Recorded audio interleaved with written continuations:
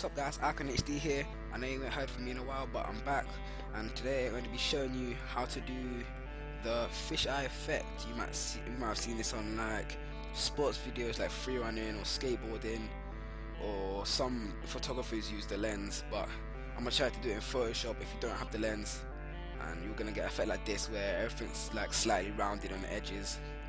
Alright, let's get started. You want to go to, you're going to get your picture and you're going to press Ctrl T to free transform it. Then you go to warp. Then where it says custom up here, you go here, click on fisheye. Then you can adjust it. You can adjust the bend. I'm going to put 27. I'm going to press OK. And to make it look that better, you want to go to filter, distort, lens correction. You're going to add a vignette to it. It's okay,